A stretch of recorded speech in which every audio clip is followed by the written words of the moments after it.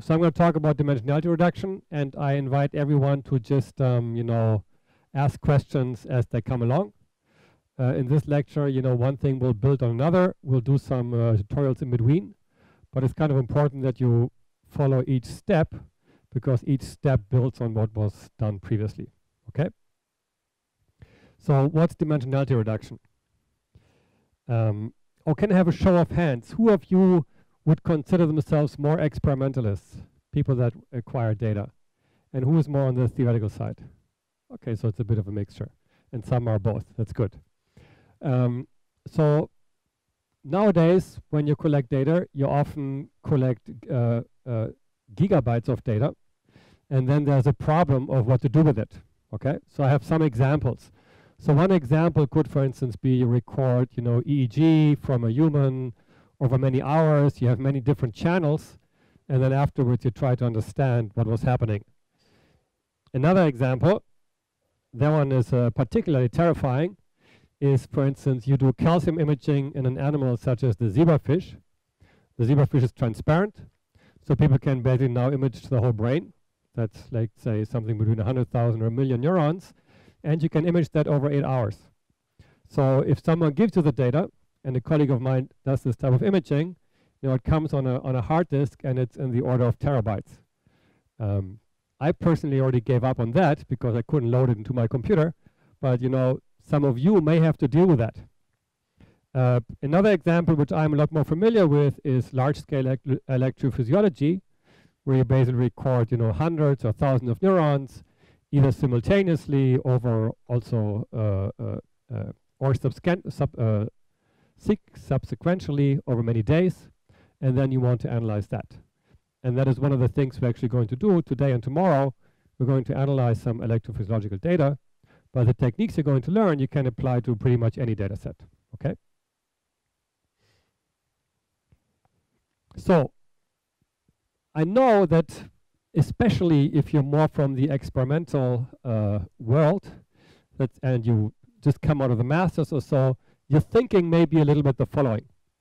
You get this data, and then you're kind of looking for that software package that you can push your data through to get out a result.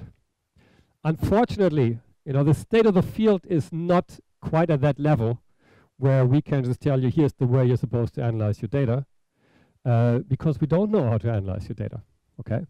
And that means, unfortunately, that you have to learn yourself how to analyze your data and how to extract things. So this particular way actually usually does not work, okay? You need to understand what you're doing. Now, one way in which you could handle the problem is, and I think many people do, and it's kind of like, where I get my job security from, is to replace that software package by a theorist, okay? So someone that helps you analyze your data. But that's also not really what you want as an experimentalist, okay? You don't just want to outsource the problem to someone else that then tells you what to do with your data. What you really want, okay, and that is the goal of this lecture, what you really want is you want to be able to understand yourself what to do with the data. Then you can still collaborate with people, etc. But I think it's important to gain an understanding what the methods that you're going to use actually do with your data, okay? Both maybe because you want to understand things, but also to be on the safe side of not making, what with hindsight may seem silly mistakes. So if we have population data, so data from many channels, many neurons or something like that, it'll usually come in the format of a matrix, for instance. So here, just as an example, you could imagine that you have all these different channels. So in our case, the channels will be different neurons. So maybe they're n channels. And then you collect data over time. So each row here is in some sense a time series of one of these channels, okay? So x11 will basically be the first variable in the first channel at time point number 1. x12 will be the first channel, time point number 2, and so on, okay? So you can imagine that your data comes in this big matrix. So that would basically be true for these examples that I've just shown you. The problem with the matrix is that it's really big, okay? So you can't just look at may not even be able to plot the data. Now, if you have that type of data, then the type of methods that you may apply to it generally fall under the term of unsupervised learning. Because what you may want to do is just find structure in those channels. You know, find, for instance, points in time where all the channels co-vary or something like that. Okay, so some type of structure in the channels that you just want to extract without knowing anything else. So that we call it unsupervised learning. And examples of that, for instance, are principal component analysis, clustering, and there are many more. Okay. Now, in many experiments in neuroscience, what you will have, though, is you won't just have these channels that you record, but you'll also have some extra parameters. So say, for instance, that in the case of the EEG recording, you have a subject that also does some task, and so you're measuring parameters of that task. And the same could be true for that zebrafish that maybe is seeing certain images, you know, has some visual stimuli, and there are these extra parameters or variables that you have. So you can imagine that you have one matrix which basically captures what you're recording, and you have another matrix which captures all these labels that basically tell you what's happening at different points in time in the environment, or what the animal is doing at different points in time. Okay, the subject is doing. So that will be a second set of variables y. And then the type, I mean, there are many types of questions you could ask, but a common question could be, you know, to ask, you know, find structure in the channels X that somehow allows you to predict Y. Obviously, you could also turn it around and say, find some structure in these extra parameters Y, something about the stimuli or the behavior that explains structure in X, okay? But in either case, you want to take one and explain the other. And then the general type of methods that you would apply would be called supervised, okay? And examples of supervised methods are, for instance, regression, such as linear regression, clustering, if it's supervised clustering, classification in that case, etc. And the goal of dimensionality reduction is the following. Given that some of these data sets are very big and will mostly focus on this matrix X, what you'd ideally want to do is not just use that huge matrix X, but to first extract structure in X so that you can make it low dimensional, that you can cook it down, compress it in a meaningful sense, and then you can apply, you know, your unsupervised method or your supervised method, etc. Okay? And so the question is, why would you want to do that? Why would you want to find the structure in X in either of these cases? And I'd say there are several examples of why you would want to do it. So a very simple thing is, well, you know, you could just say that's a way of compressing the data, and that saves time and storage on the computer. And of course, you know, if you nowadays have a movie or you just have a JPEG image, they are compressed versions of the original image. So that's a way in which you know, save space. Another reason you would want to do it, and that's the one that'll interest us more, is to be able to even just look at what is going on in your data. Okay, and I'll show you why that is a problem with the example that we're going to go through. You know, what is even in the data if you have so many channels? How do you look at it? Okay, looking at it is very important to sort of find something interesting. And then, of course, as I mentioned, you can also use then the reduced data as input into other methods. Okay, but those are the general goals of dimensionality reduction.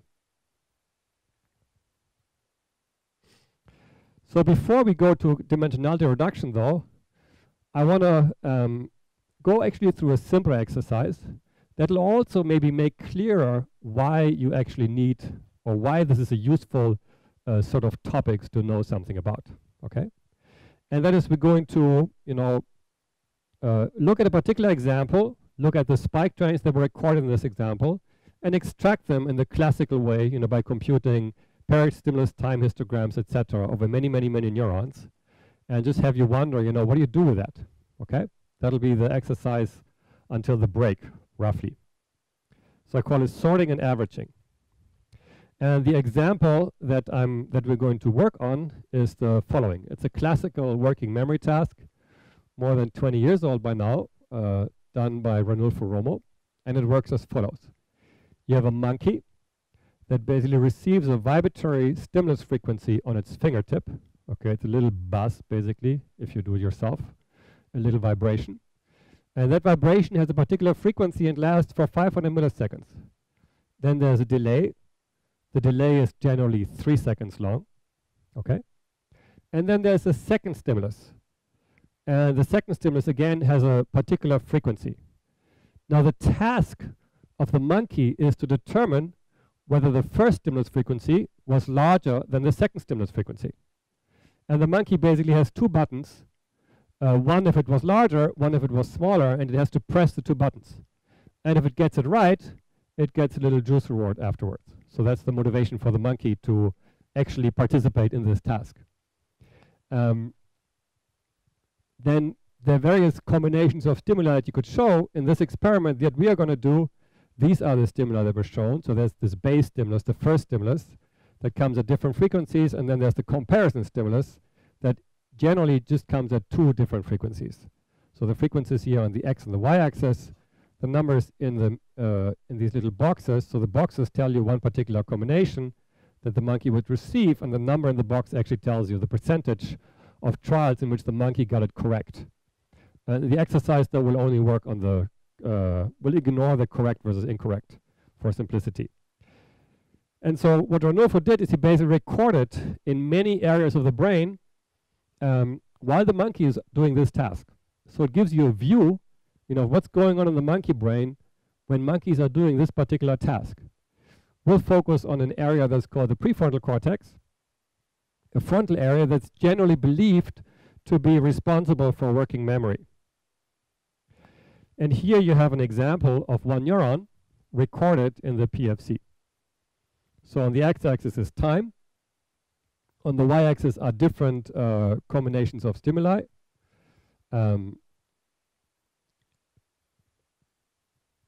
So actually what's shown in this case is the first stimulus frequency, 18 hertz, then the first stimulus frequency, 22 hertz, and then in this case, the first stimulus frequency, either 10 or 26 hertz, and then depending on the decision of the monkey. Actually, not entirely sure I'm explaining this correct. And then you see for each of these blocks, basically several trials and the spike train of the neurons in these trials. Okay? That's what you essentially see. So for each of the trials, where say the first stimulus frequency was 18 hertz, you see all the spike trains, 10 different trials, 10 different spike trains of this neuron. That's a raster plot. Okay, common way of plotting the spike trains of neurons. And now what we can do is we can basically turn this type of raster plot into what's called a PSTH, or peristimulus time histogram, where you basically take for each of these blocks, so if you have one of these blocks, you just average of all of these spike trains, and then you smooth it with a convolution. So for instance, with a Gaussian filter, you smooth it, and that gives you an estimate of the firing rate, the time-varying firing rate of that neuron. And if you do it for this particular neuron, this is what you would get. So here's time in second. This is the first stimulus frequency, second stimulus frequency. And here what I did is I color-coded the first stimulus frequencies. So that red basically means F1 was 10 hertz, blue means F1 was 34 hertz. And then here in the second period, I color-code according to the decision, so whether the monkey decided yes or no.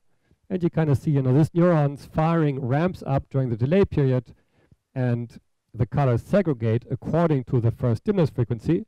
So see that the neuron fires more, in this case, if the frequency was lower, and it fires less if the first stimulus frequency was higher. Okay? And generally, you could say that is a correlate of the short-term memory of the monkey.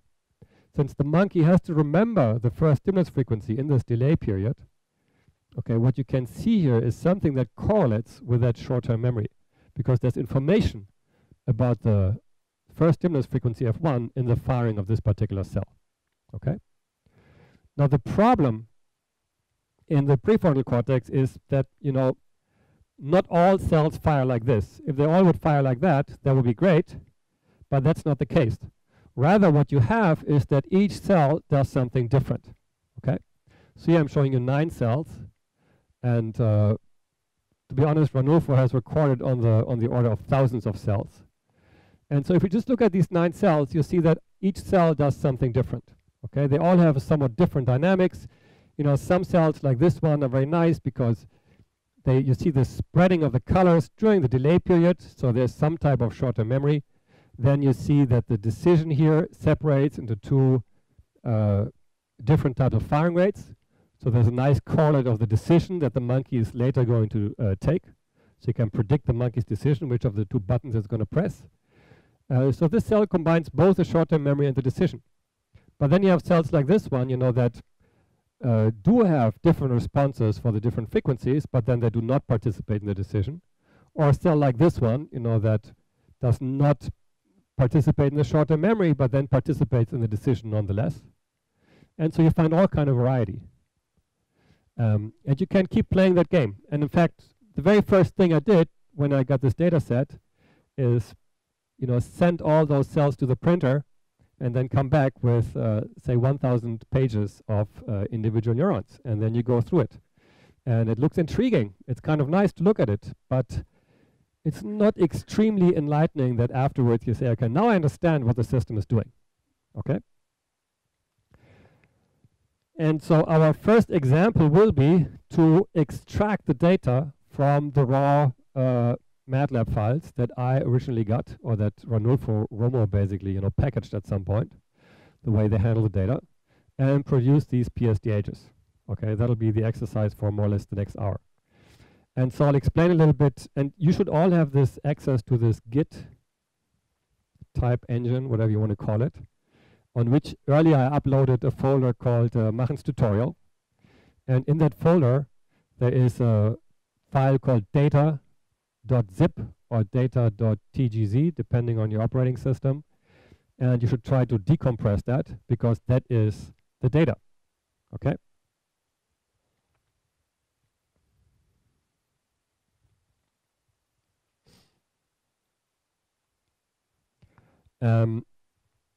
But before you do that, actually, let me just very briefly explain again what the task is, so that you just have it in your mind, actually, okay? So here's the way the data is organized, and then we'll look at how it's organized in the MATLAB file. But just to get a more principal idea of how the data is organized. So it's recording of spike trains, and they're sorted already in trials. So the way it's done is that for each of the trials, you get the following information. So it'll be trial 1. You tell you what the first stimulus frequency is, what the second stimulus frequency is, what the decision is. Turns out the decision you'll have to compute, but you can compute it easily from the information available.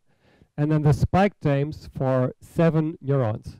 That's because Ranulfo recorded with 7 electrodes at the same time, okay? Nowadays that may not sound very dramatic, but I think 20 years ago that was really state of the art. So 7 electrodes at the same time, individually movable, and you have basically the isolated sorted spike trains in terms of their spike times in milliseconds and 7 of these channels. Okay, that's what you're going to get. And then there will be trial 2, and trial 2 again will have frequency 1, frequency 2, the decision, and the spike times of 7, just a second, 7 neurons.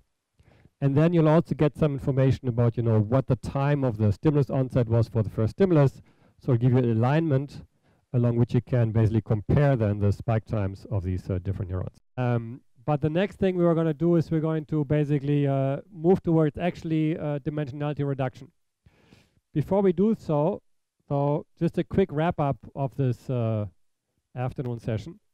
So in the end, if you run all of these scripts and you run this last one, Romo all PSDH, it'll generate a long MATLAB file, which I think is also part of the folder that you downloaded, which is an array, which contains an array of your number of neurons, and I think there are 370 in the end, number of conditions, and I think in this case there are actually 12 conditions, so 6 frequencies F1 and 2 decisions, and then number of time points. And that's the array we're going to work with later to run PCA. So, but let me now continue. How do you now analyze this data? You've looked at one cell, you can look at many more cells, and you see that it sort of is interesting to look at the individual cells, but it's hard to get a feeling for what is happening in the population. One of the problems that you basically face, or that we face, is that these cells, you know, respond in various ways with respect to the task parameters. So imagine, for instance, you were to sort them according to the stimulus, the decision, which is what we already did, But you could also sort them, according to whether the animal got a reward in the end or not. In this task, actually, if the animal gets it right, it'll always get a reward. And then you can sort of imagine that you have these different colors to indicate, whether a cell responds to one of these parameters. And then one way of looking at this set of neurons that you have is to notice that, some of them will respond very strongly to the stimulus, so they get very yellow. Some of them will respond strongly to the reward, so they'll get very blue. Others to the decision, so they get very green. But different cells mix these different bits of information in various ways.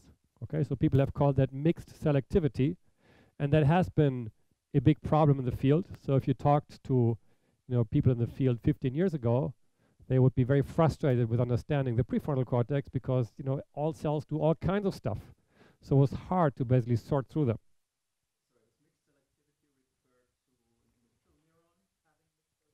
Yes, to an individual neuron. An individual neuron has it selects different task parameters, or is selective with respect to different task parameters in different combinations, and that's called mixed selectivity. So classically, here's how people would basically try to make sense of the data. So they would say, well, let's group the neurons. So you apply your favorite statistical test to sort of see, are they selective for blue, green, or yellow, or in this case, stimulus, decision, reward. And then you say all the neurons that respond to the reward, I'm going to put into one group. All those that respond to decision, I'll put in another group, and the yellow ones in another group. Okay? And then the groups can be overlapping. And then what you would do is just take the averages of those groups. Okay, so what is called the population average. So if you read literature on higher order brain areas, they often have these population averages where they average over, some subgroup of neurons that is determined by some criteria. And so here's a way of understanding what you did in some sense. So you can imagine in this task that we're just investigating, here's time. At time 0, the first stimulus frequency comes on, lasts for half a second, then there's a delay, and at 3.5 seconds, the second stimulus frequency comes on, and you can already read out the decision of the monkey. So one way of looking at the data is to just plot what fraction of cells is selective, say for the stimulus, for the decision, etc. Okay, so that would be classical analysis. So you would see maybe initially, they're not selective for either, and they better not be, okay, because there's no information about either. Then 25% of the cells become selective to the stimulus. Then the number of cells that are selective decreases over time, then it increases a bit. And when the second stimulus frequency comes on, up to 40% of the cells are selective for the decision. Okay, so you get some idea of what is happening in the data. Then another thing you could do is you could say, oh, let's look at one point in time here, for instance, this point in time, and let's basically look at these cells. So how did we determine these cells? Well, in this case, we used the test ANOVA effect size, and you basically make it a significance level 0.05. Then you would say, well, these guys here that are dark gray, those are the ones that were significant, and the ones that are light gray are not significant. Okay? And then you can average, this half and that half if you want. And that would be a population average. And if you do an average PSDH, so here we basically average these guys together with these. So we just flip the sign in this case, and then this would be the average for the stimulus. This is the average population activity for the decision. So when we do the whole thing here, and it gives you some, coarse view of what is happening in the data. But then you may wonder, do I have the right representation of the data? Is this really what is going on? Okay, so that is, with this sort of ad hoc method, something that you may not be so sure about afterwards, that you really captured what was going on in the data. Okay? So an alternative to this approach is to use unsupervised methods, such as principal component analysis, that try to just give you a summary of the data without, any bias in the way you look at it. And that's what we're going to do first. And then tomorrow, we look at some steps beyond that method that we developed ourselves in terms of how to look at that data.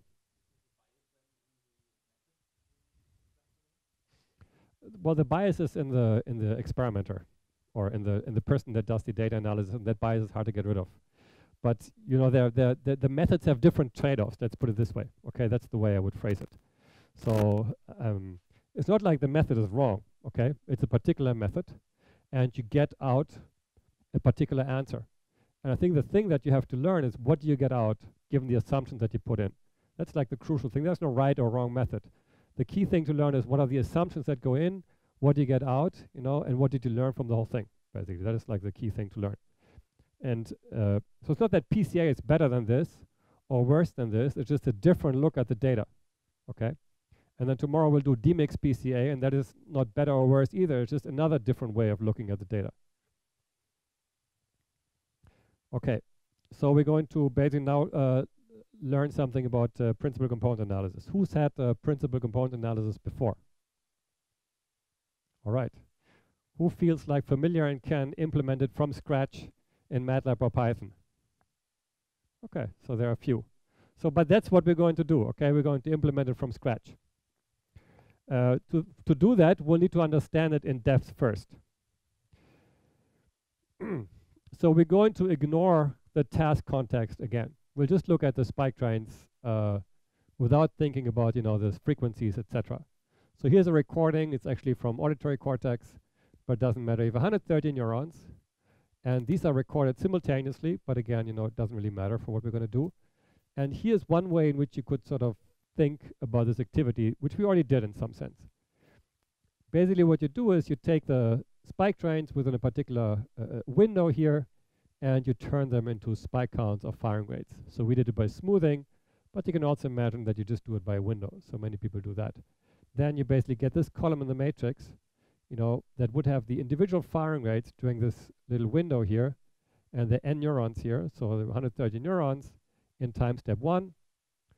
And you can imagine this 113 dimensional vector, because that's what it is, as a point in a 113 dimensional space. So I'll only plot the first 2 dimensions of this space, because I'm more of a 2-dimensional guy, okay? And then basically you get a particular point that tells you, okay, this is where you are in this space. So that would be the firing rate of the population at that particular time point. Then you can do the same thing for the next time step, okay? That gives you another vector, and that other vector is another point in that 113-dimensional space, okay? And as you keep doing that, you get a whole bunch of points.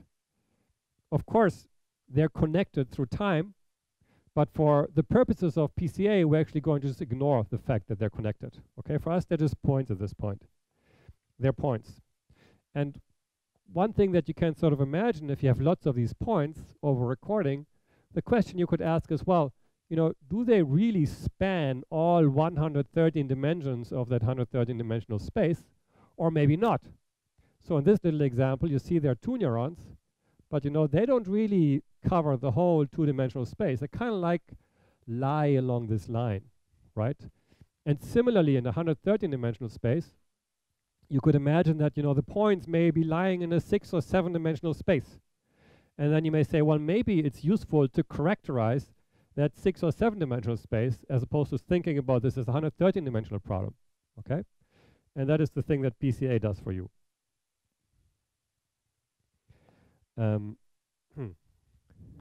So let's imagine that is basically our data. Sometimes it's also called the state space of firing rates, or the state space. So what you first want to do is you actually want to center the data. Okay, centering data is a common pre-processing step that just makes the math easier afterwards. And it's not particularly deep, it just kind of means you shift your whole cloud to the center of the coordinate system. And in practice, what you do is you compute the mean of this cloud, which is kind of like the center of mass in physics. So you take the mean in this direction, the mean in that direction, or if you want the average over all those 113 rows that you collected in that matrix, and you subtract it. So from each data point, we subtract the mean. If we do that, yeah, question? It's the mean over the rows. Yes, each row is 1 neuron, and so the mean is just the average firing rate of that neuron, okay, over time. It's just one number, basically. So that's what you subtract. And this is what it means, okay? Please note the subtle difference. The subtle difference is the coordinate system was previously centered at 2 Hertz. It's centered at 0. So officially, these numbers here are non-negative with respect to the first or second neuron. Okay, you have negative firing rates, but it's really just because you subtracted the mean. Yeah. So that's called centering. Very common, not just in PCA, also for regression, etc. Many things get easier if you center the data first. Now the next step that we're going to do in PCA is we're going to project the data. Okay. So what is a projection? So graphically it's shown here. The first thing you need if you want to project the data, in this case on just a line, is you need a vector that characterizes that line. That vector is called u here, and it's a unit vector, so there's length 1. Okay? Mathematically, if you want to project onto that line, what you want to get is you want to take one of these blue points and you want to get that red point back. Okay? And this is the equation that does it for you. So xi is the original vector. You take u times xi, u transpose times xi, that's the inner product, or the dot product. Who has not heard of the inner product or dot? I should ask it positively. Who knows what the inner product or dot product is? Okay, so most of you know it. So u transpose xi, that is an inner product or a dot product. That gives you a single number, okay? And that single number tells you how far from this 0 point you have to go out along u, okay? So it tells you the distance from here to this red point. And then what you do is you multiply this number with the vector u, and that gives you back this point now as a two-dimensional point, okay? That's basically what a projection is, yeah? So it's kind of, that's actually the key thing to learn in PCA is what is a projection. I think it's like, there are like really only two things to learn in PCA. One is what eigenvectors, the other one is about projections. So projection is a really key concept. And I'll illustrate graphically what then PCA is. But basically, each of these points gets projected onto this line. The line is defined by the vector u. This is the equation that does the projection for you. So the red vectors pi, those are the red dots here, okay? Now, the key question that you then ask in PCA is, what line should I project onto, okay? And you're trying to find the line that essentially maximizes the variance of the data. So what I'm showing you here is just different possible projections, okay? So you see that the vector u is sort of rotating around, and so is this line rotating around. And you see that, you know, depending on where the line is, the projection is different. And so what I want you to think about now is, at what point is variance of the red dots along that line maximized? When do you have the maximum spread along the red line? And maybe you can just shout now.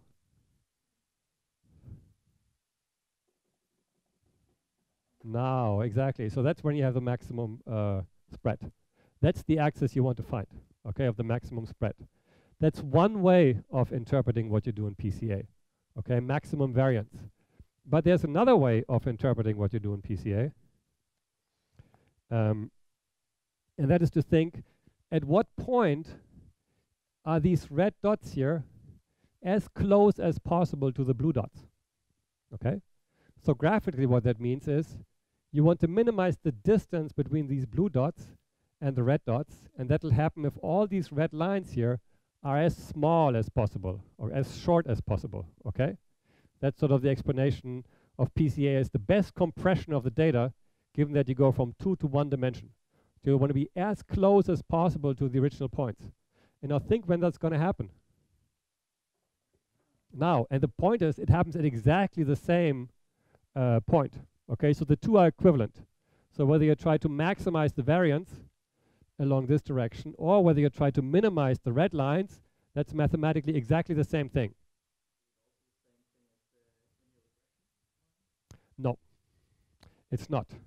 Because linear regression has a different metric. Because so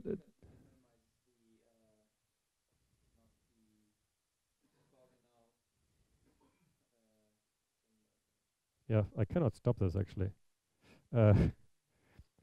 Anyways, but linear regression would basically, if you have it from here to here, linear regression only minimizes in this direction, because you're only interested in y.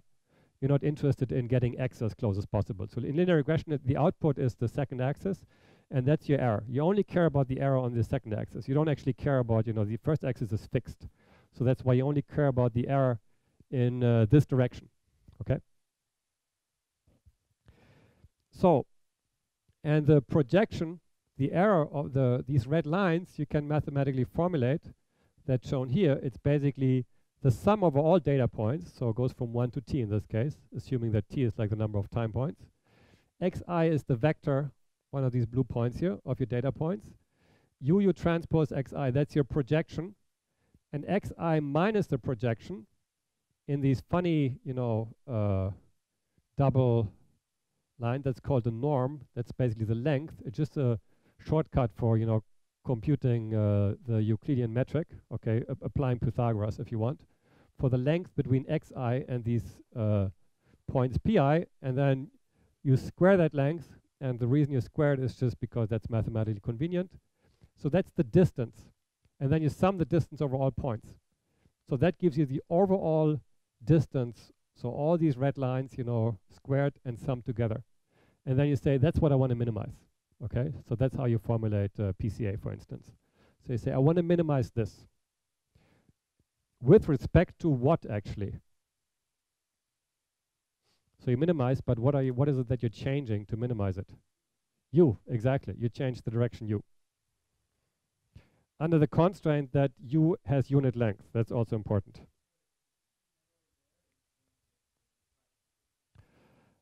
That is the reconstruction error, exactly. Yes, that's the reconstruction error. Projection error is reconstruction error.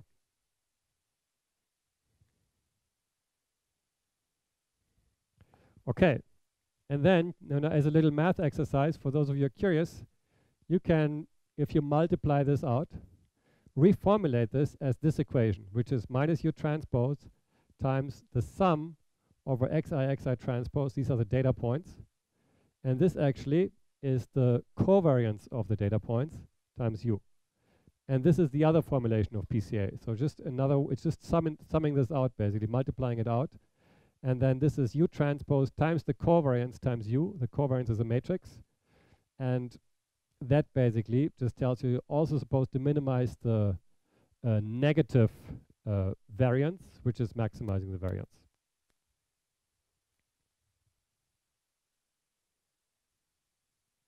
So the minimum projection error is maximum variance. Okay. Now, the way we're going to do it numerically is going with the maximum variance formulation, because that one is easier to handle. So we're going to say L is basically U transpose times this sum over all these data points times the data points transpose times U. Now this sum here, xi transpose, okay, xi transpose is an outer product. Who knows what's an outer product? Okay, it's just an inner product is basically a row vector times a column vector, and an outer product is a column vector times a row vector. The complication of the outer product is it gives you a matrix, okay?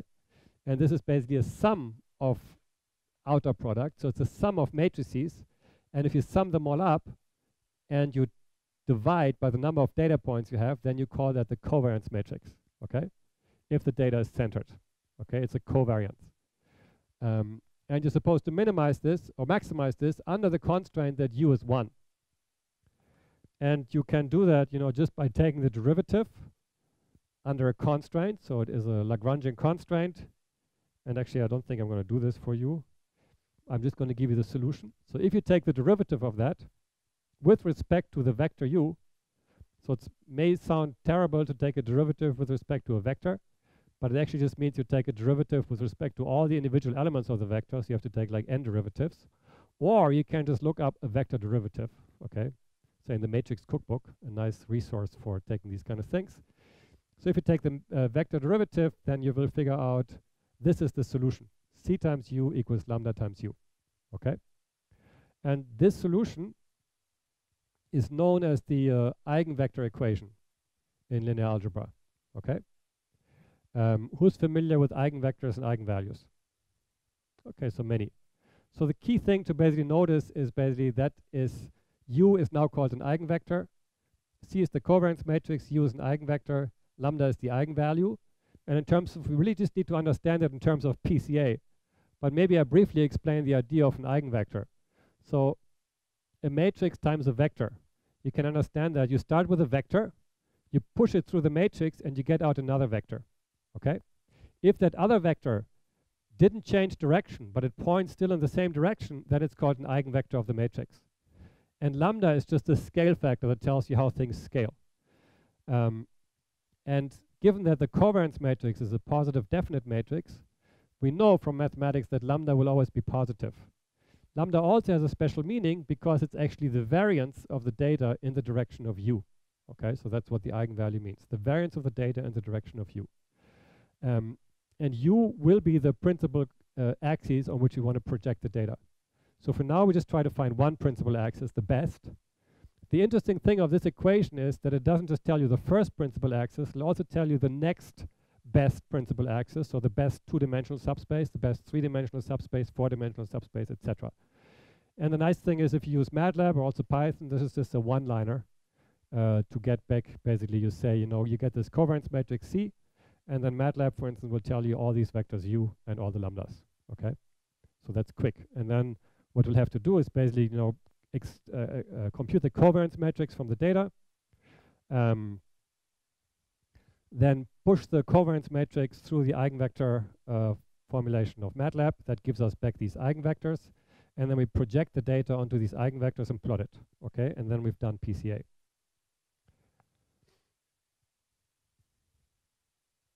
Now, one way of thinking about PCA is that it's, in some sense, it's a bit like a bottleneck. So you have these neural activities here.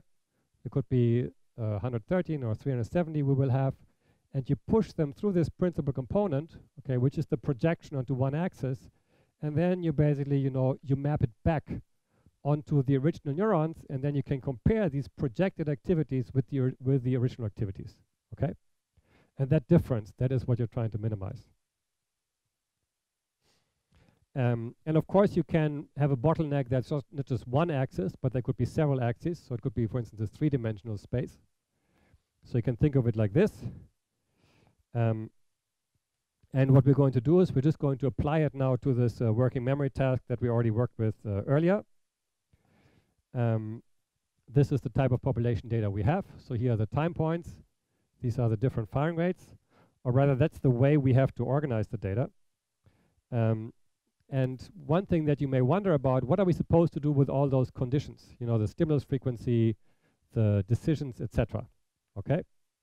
And so here's the way we're going to handle it. We really have to think of these data points as points in that space that just have different labels. Okay? So we can imagine that we sort the matrix in the following way. Here are all the neurons. There will be something like 370 neurons. And then we take condition number 1. So condition 1 would be stimulus frequency 1 is 10 hertz, and the decision is yes. Okay? And then we paste in the time series for that condition. So the PSDHs we computed for that condition, okay? For all neurons, basically, up to here.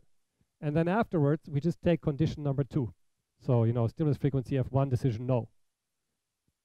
Okay? F1 is 10 hertz, and then decision is no. And we paste that in. And then condition 3, etc. Okay, so that's how we construct the matrix. Because the key thing is to think of these vectors as the firing rate vector. And each firing rate vector just has a label. The label is, when did it occur in the trial, what was the frequency, and what was the decision. In terms of PCA, the order here doesn't matter one bit, because, that's just, these are just labels on the dots that you had in this two-dimensional space, right? So we had this 2D space here. PCA doesn't care about, whether this was the first point, or this was the first point, or that was the first point.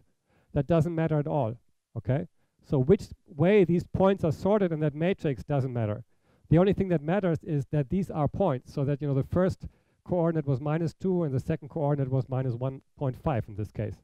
Okay, that's the thing that matters. So that's the way you have to think about the conditions in the task from Ranulfo-Romo. The conditions are just labels on your points. You have to keep track of, what the conditions are in your matrix. But for PCA, it doesn't matter. Okay? This is your matrix. Here you have your conditions, time, frequency, decision. For each point, you have time, frequency, and decision. Whichever way you scramble the matrix doesn't matter. It's going to give you exactly the same output in terms of PCA, because all the covariance matrices are going to be exactly the same. And so the exercise is now the following. So first you load the MATLAB file that has all the PSDHs from Ranulfo Romo's data. Okay? So some of you have managed to do a single PSDH. Now you imagine that you had all of the PSDHs, and then they're sorted in the following way. There's a cell array, so there's 3 dimensions, that has number of neurons times number of conditions times number of time points. And you are now supposed to reshape that array. MATLAB has a function reshape, and I assume Python has some similar function called reshape, exactly. And you reshape it into a matrix of neurons times conditions times time points. Then once you have this matrix, first thing you should probably do is just plot it, just to make sure you understand what you did. So you can just plot it using, for instance, image.c as a false color plot. Okay, so one quick way of plotting a matrix just as a false color plot.